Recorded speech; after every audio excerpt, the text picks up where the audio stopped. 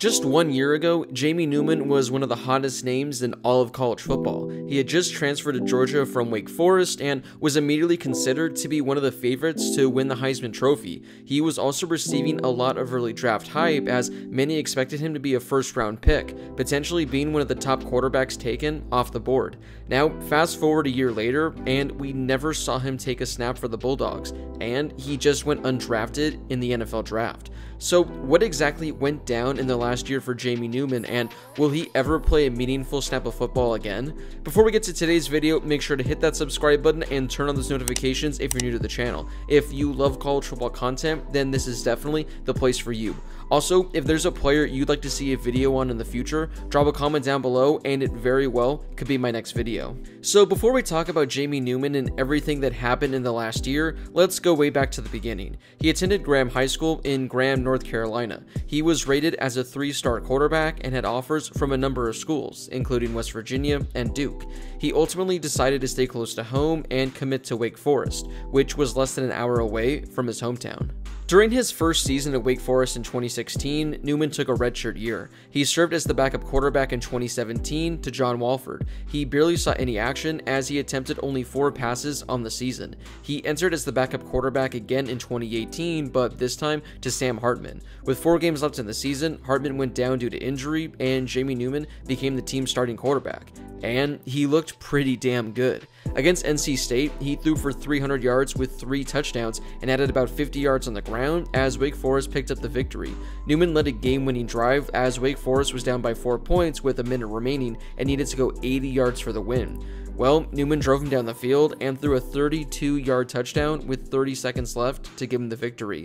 2 weeks later against Duke, Wake Forest picked up another win, and Jamie Newman threw for 200 yards with 4 passing touchdowns and 50 rushing yards. Newman then led another game-winning drive in the Birmingham Bowl against Memphis. With a minute left, Wake Forest trailed by 4 points. In a little over 30 seconds, Newman drove him down the field 75 yards and rushed in a 1-yard touchdown to give him the lead with 30 seconds left on the clock. For the game, he finished with over 300 yards and a passing touchdown while adding 100 yards on the ground with 3 rushing touchdowns. Just like that, it looked as if Wake Forest had found their starting quarterback of the future. Jamie Newman and Wake Forest's 2019 campaign got off to an incredible start. They won their first 5 games of the season and were up to number 19 in the AP poll. Jamie was quietly putting together a Heisman campaign. Against Utah State, he had 450 total yards with 4 touchdowns. Against Rice, he had 350 total yards with 3 touchdowns. Against North Carolina, 300 yards and 3 touchdowns. Against Elon, 350 yards and 5 touchdowns.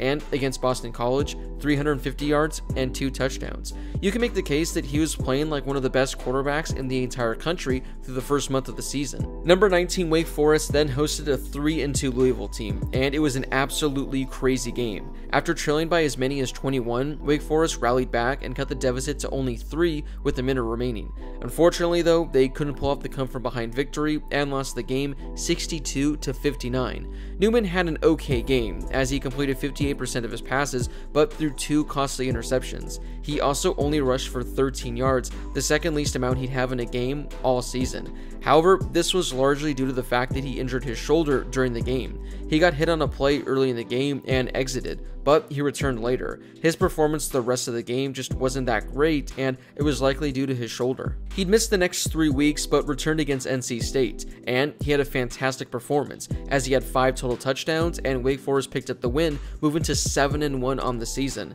They were ranked 22 and looked to be competing for a spot in the ACC title game. But then their season ended on a downward spiral. They lost 4 of their final 5 games that season. After being 7-1, they finished the season 8-5. Newman's struggles were a large reason for the collapse. Over his final 5 games, he threw only 6 touchdowns and had 6 interceptions. Against Clemson, he threw for only 41 yards, and against Syracuse, 71. In their bowl game against Michigan State, he completed only 12 passes. In 4 of the final 5 games, he had a completion percentage of under 46. For the 2019 season, he completed 61% of his passes for 2,900 yards with 26 passing touchdowns and 11 interceptions. He also ran for just under 600 yards with 6 rushing touchdowns. He ranked second in the ACC in total offense, averaging 287 yards per game, and finished 5th in passing with 253 yards per game. Once the season ended, Jamie Newman announced that he'd be entering the transfer portal as a grad transfer. In January of 2020, he announced that he was going to be taking his talents to Georgia. He picked Georgia over the likes of Maryland, Miami, Oregon, and Washington. With him headed to the Bulldogs, many assumed that he'd be the favorite to be the starter.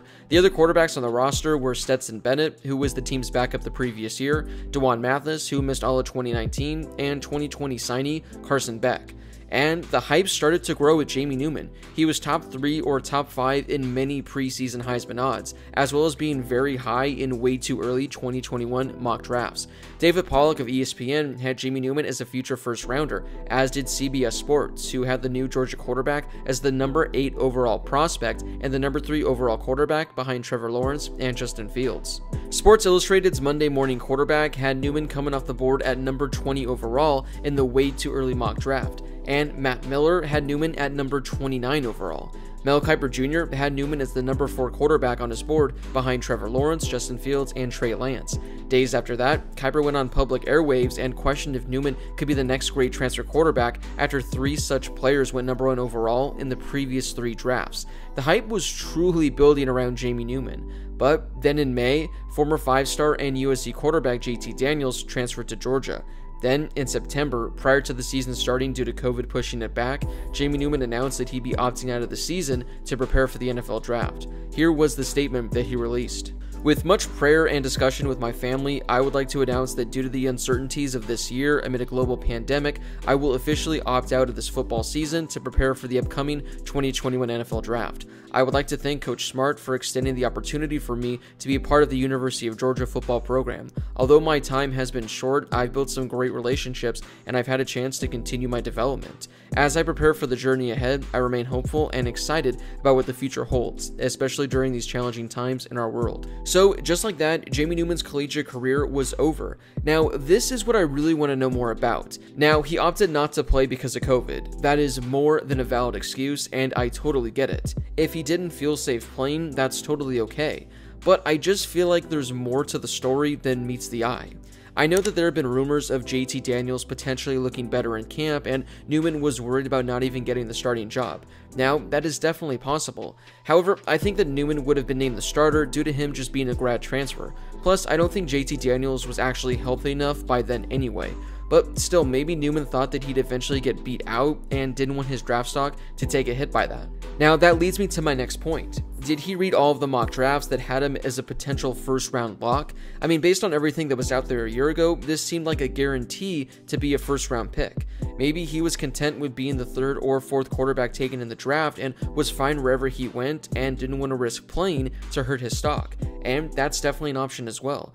However, with him having such a small sample size, wouldn't it have made more sense for him to play and get more film out there? I get it, he had some good games at Wake Forest, but the way he finished this season, I don't know, I just thought he could have improved his draft stock a little based on that. Well, the 2021 NFL Draft came and went, and 10 quarterbacks were drafted, with Jamie Newman not even being one of them. He went undrafted and signed as an undrafted free agent with the Philadelphia Eagles. So, within a year, he went from being a Heisman frontrunner, a potential NFL first-round pick, to being undrafted and signing with the team to potentially be their 3rd string quarterback.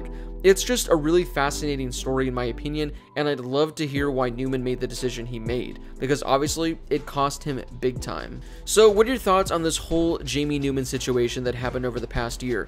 Do you think that COVID was genuinely the only reason he decided to opt out, or do you think there was much more at play here? Drop a comment down below and share with me your thoughts, because I would love to hear what everyone has to think on this situation. If you haven't done so yet, don't forget to hit that subscribe button and turn on those notifications if you're new to the channel. If you love college football content like this, then this is definitely the place for you.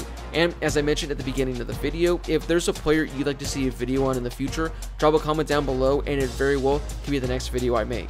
As always, thank you guys so much for watching, and I'll see you all in my next video.